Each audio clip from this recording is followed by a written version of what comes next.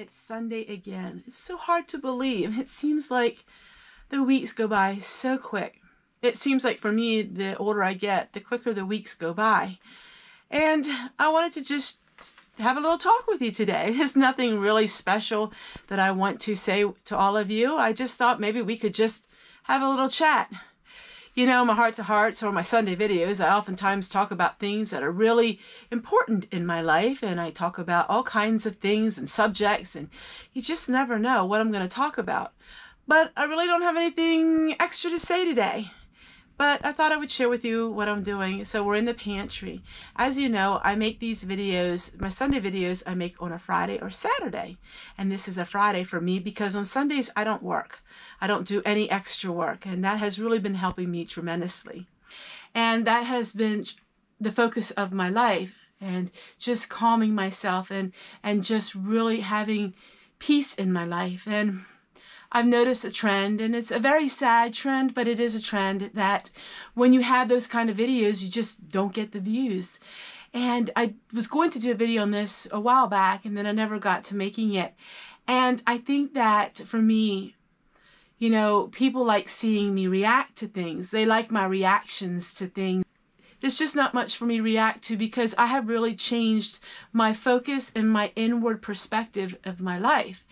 And so you're not going to see those great blow up reactions like react to this or react to that. And I have done a few of them. I've done quite a few of them in my past. And through 5 years, I've probably done about 8 or 9 of them. And those always get really high views because it's a reaction.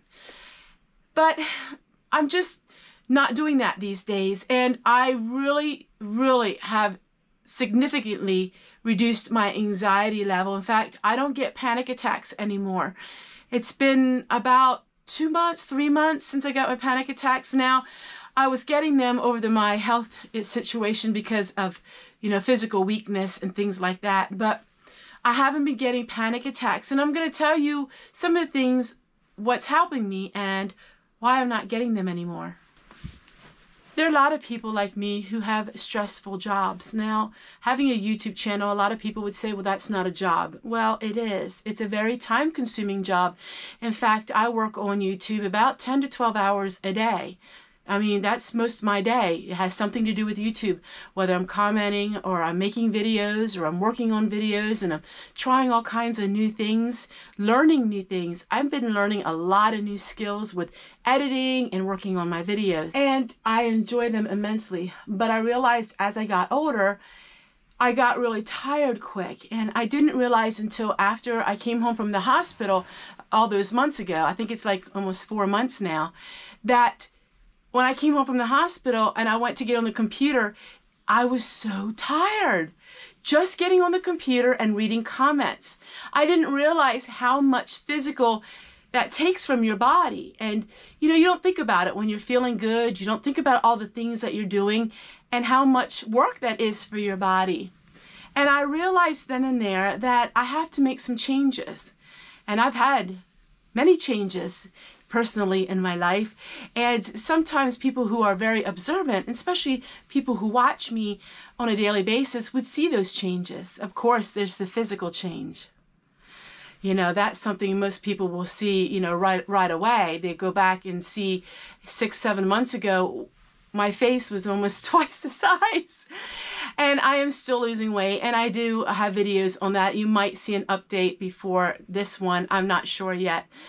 I don't like to make a big deal about it, and I don't like to make a big, you know, production out of it, but people ask questions, and it's very important for me when people ask questions that I be transparent and I answer them. And I don't know what answer they want me to give them. A lot of times I tell them, well, I'm not eating my emotions anymore. And I think that they think that, oh, wait, that's not it. You know, you're on some kind of miracle pill or you had some kind of operation. No, I'm just not eating my emotions anymore. And that's one thing that I can talk about with YouTube. And I've been seeing a lot of content creators coming out with videos talking about their mental health with YouTube and talking about boundaries, how you have to set boundaries. And I'm this kind of person that I am happy-go-lucky. I want everybody happy and I want to fulfill everybody's wishes, you know, what they want me to be or how they want me to be. And I realized I just couldn't do that. I mean, it's impossible. Nobody can do that. Nobody can fill the needs of everybody. And I decided to let go of the stress of just worrying about everything. And then I put some things into place, and I will share that with you. So my videos come out 7 p.m. every evening Eastern time. That's how it's been for, I think, a couple years now. And so everybody knows at 7 p.m. Eastern time every single day, there's a video of Tessie's. And what happened was I used to sit there and watch the comments and try to comment back right away because YouTube says, you know, you really should do that. You know, it's interaction. What happened was 99.9% of my comments are always happy and positive. So it's not the negativity. I don't get negativity on my channel. I get it very seldom. I used to, but not anymore. And I think people understand why I'm not getting that anymore. It's simply because I'm not feeding into it. You know, before people would like to have their happiness from, you know, doing things like that and then seeing my reaction. Like, what's she going to say? Oh, this is great. I don't do that anymore. Now, I will answer some questions sometimes if, you know, people ask questions that maybe seem a little bit negative, but I don't respond in the ways that they were used to. And so, but even questions, I would get a lot of questions at 7 p.m. And so I would be frantically, you know, trying to answer all these questions. Well, I was so tense from it all that I would get anxiety at night when I would want to go to bed because I'm on the computer up until the minute I close my eyes to go to bed. And I realized that that was one thing that I cannot do anymore. When I was younger, I was able to handle it better. But I'm almost 52. I know you all think I'm still young, but I am older and there's certain things that I can't handle at night. And so what I will do is I don't look at my videos at all in the evening. My videos automatically comes uploaded and then I'm not on it. I'm not on it. Usually I'm not on it at all. And so you'll see a comment from me in the morning. Because in the morning then I'm fresh and I'm anew and I'm able to face the day. And so I will heart or answer all of my comments the first thing in the morning. I get that all out of the way. So in the evenings, I'm not commenting people. And in the evenings, I don't have my computer on mostly. I mostly don't have my computer on, or I will be watching an old 1930s or 1940s film. I love the old black and white films. I've really gotten into that, into watching very vintage old videos. I also like to watch, it's called Geeks AV. And he has a live stream every day sharing all kinds of vintage educational films. Now, I don't watch it when he has the live stream, but I watch it afterwards. And I love his channel. It's all educational. All the films that you would have seen when you were children in school. And they're so interesting. You know, they are really neat. I enjoy it. I've learned so much stuff. And they are usually all vintage. In fact, I think they are. They're all vintage, very old. You know, we go back in, you know, into the 20s, into the 30s, into the 40s. He has silent movies. It's so much fun. But my favorite are in the 1940s and the 1950s. And so maybe I will watch that in the evening. But I don't have the social media. I'm not on Facebook. I have my Facebook group. If you're interested in that, there's a link to that on my main page. So if you go to Homesteadtessie's YouTube main page, there's a little icon in the upper right where it shows my Facebook group. But I'm not on there often. I'm only on there to let people have their posts. I comment them or give them hearts. I just really took a step back in my life. And I realized that nobody else is going to do it for me. You know, people love you and people care about you. But there's certain things in your life that you got to do for yourself. And for me, it was eliminating the social media. When I eliminated my social media, my views went really down because I was not all over social media posting my videos. But you know what? It got to the point where it was just too much. It's like I put a video out every single day. And I know a lot of people say they wish my videos were longer. But I put out a video every single day and it takes tremendous hours to do this. So a 10-minute video for me takes an hour and 45 minutes to me to edit it and to get it all together. Then it takes another hour and 45 minutes for it to upload on YouTube.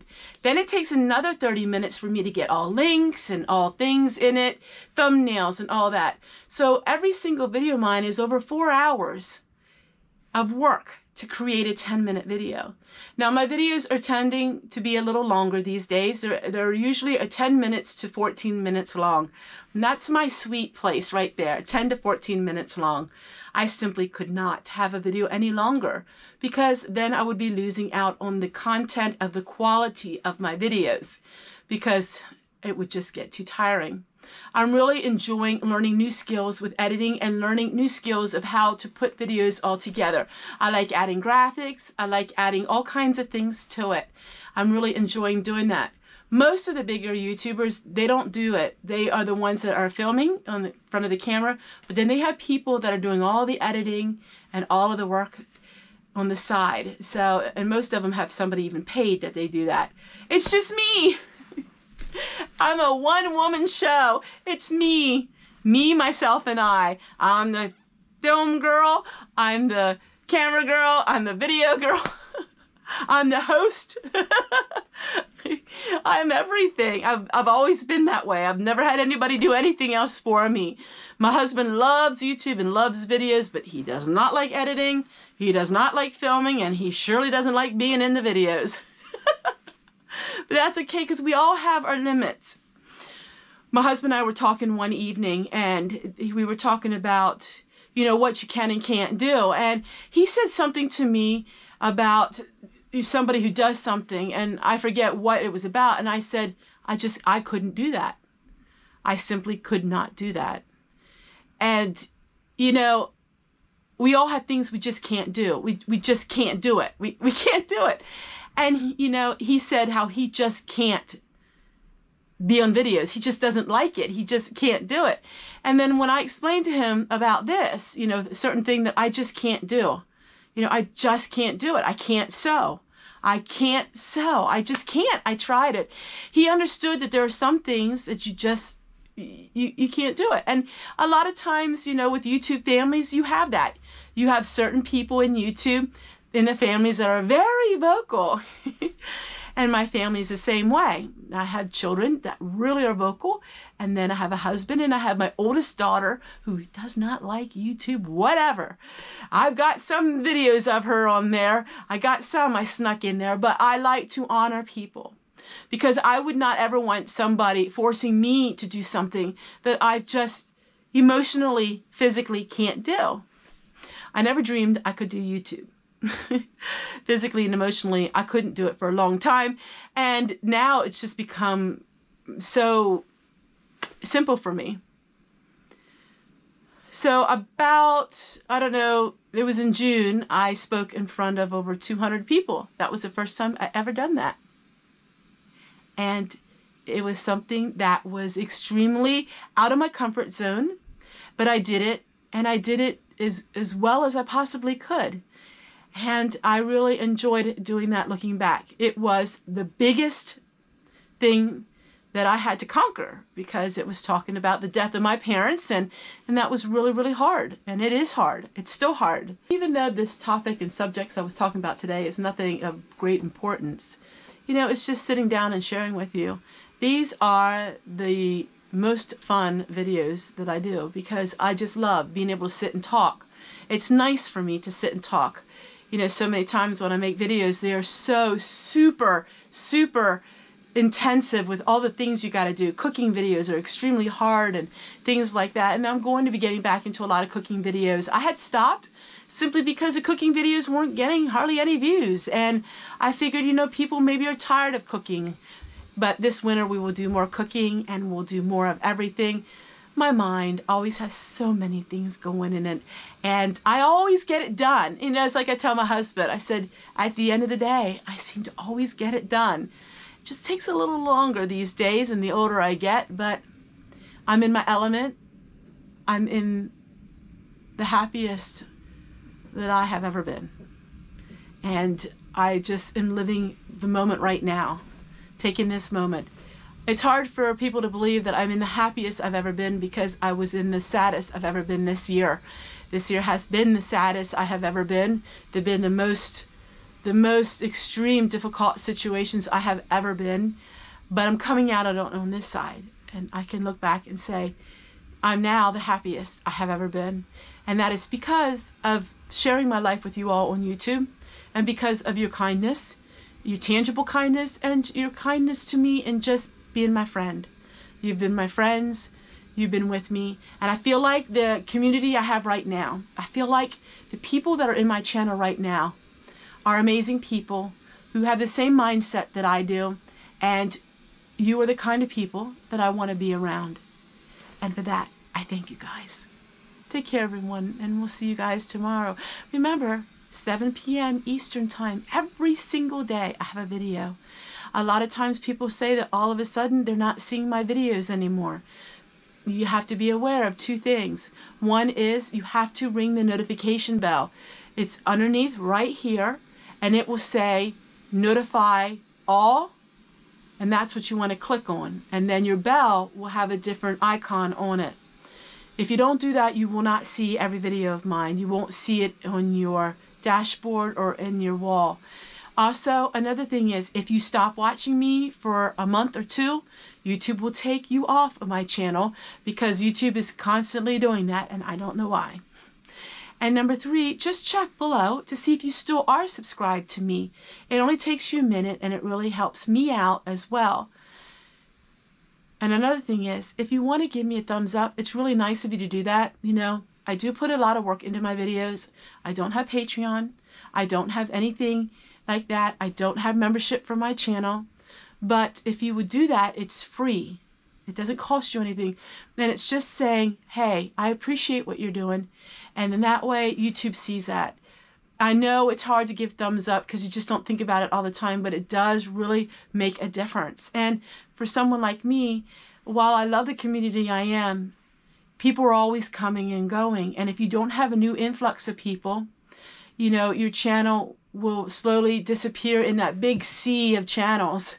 You know, I forget how many billion videos are put out daily. It's just tremendously amazing that even anybody watches little old me. Take care, everyone, and we'll see you guys tomorrow. Bye, everybody.